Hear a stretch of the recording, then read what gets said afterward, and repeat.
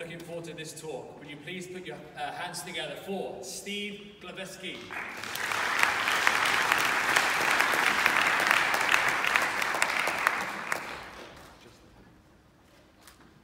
Hello, it's me again.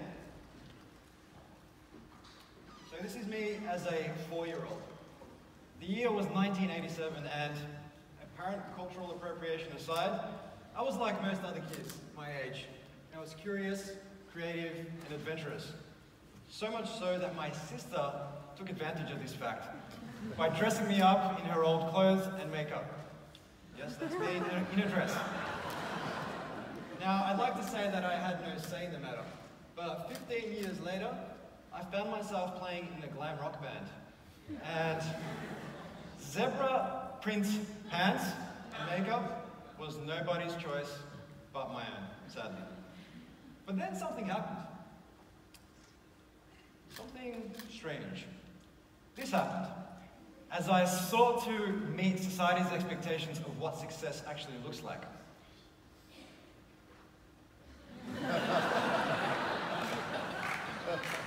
This time was, it wasn't all bad. It was characterized by a 6-figure salary, used to take business class flights around the world, and I attended corporate junkets like this one, emceed by none other than TV's Rove McManus. Again, questionable hand gestures. The only thing missing from this was roller skating monkeys. But despite all of that, work started to feel like I was in an assembly line, just executing. You know, in contrast to the creativity and questionable fashion choices in my younger days, I was simply executing on a set procedure. I wasn't creating anything new. And so I was ultimately, what I like to say, miserably comfortable. And so I started living for the weekend, getting up to all sorts of alcohol-fueled shenanigans, sometimes standing up. But then I was struck by an unlikely source of inspiration, an empty office space. And like every second person in the startup ecosystem, I decided I'd build a marketplace. An Airbnb for office space, as it was, called Hotdesk. And so I spent about $2,000 building a little prototype. I wrote a press release on my own by Googling how to write a press release, and I sent this press release to 100 journalists. Any journalist who had their email address available on Twitter. Of course, days went by, weeks went by, and I heard absolutely nothing. Until one day, a cadet journalist from The Australian got back to me and said, "Hey, we're interested in writing a story about this." And then 2 weeks later, this article dropped.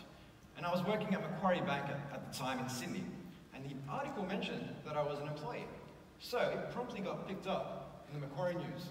A daily email of news clippings mentioning the bank that gets sent to 14,000 employees, including my director at the time, who asked the question, "What's this Hotdesk stuff all about?" And I had to assure him that, don't worry, it's just a little side project. That little side project, within 3 months of this article dropping, turned into a $156,000 seed investment. So naturally, I thought, I've made it. But I learned very quickly that I hadn't made it. And that one should never conflate raising capital with market validation. And that what got you here in the corporate world, the character attributes that underpin success in that world, will ultimately be your undoing when it comes to entrepreneurship. Because in one world you're dealing with certainty and you're playing defense, whereas in entrepreneurship you're dealing with a lot of uncertainty, you haven't even got a business model to execute on, and you're playing a lot of offense. So you can't rely on voracious planning, research and analysis that you do in the corporate world. Sure, I had no problems building the supply side of Hotdesk up to thousands of spaces, but demand, that was a different story.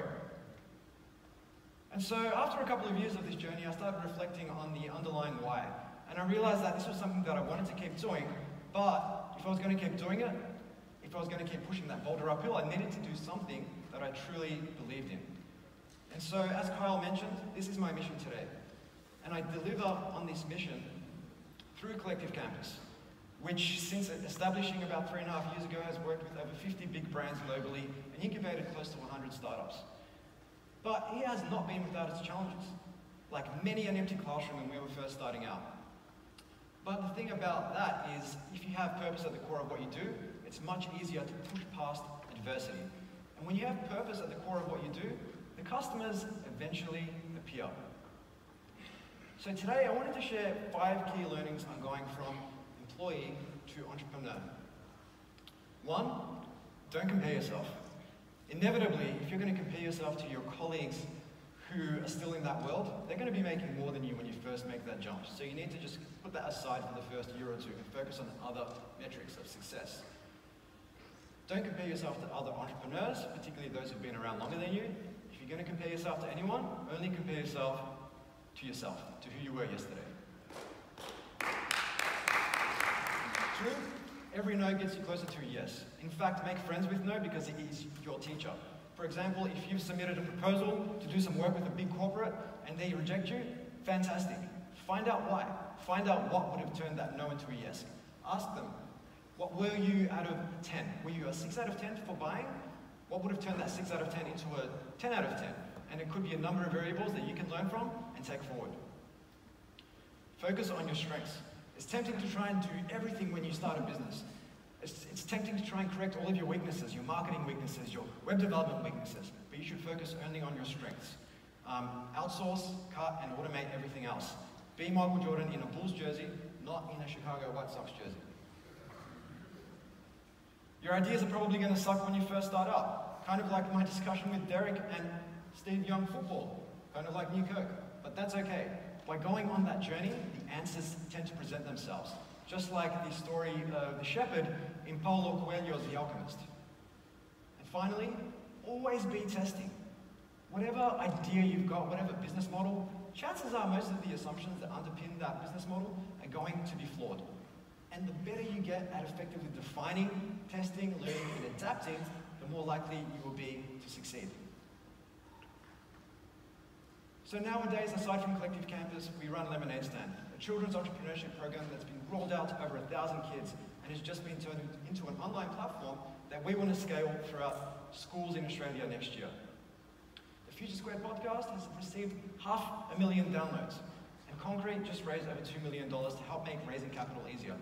Now, this was all because one person decided to reconnect with that childlike curiosity within, which now sees me getting onto stand-up comedy stages and surfing, or trying to surf, definitely not as good as Lane a few moments ago, and jumping out of planes. And that's why I wrote Employee to Entrepreneur. Because imagine if not one person, but if thousands of people who currently find themselves miserably comfortable working for a large organization earn their freedom to do work that truly mattered. Not only would it have a massive impact on their own lives, but so too it would have a massive impact on the world. Thank you very much.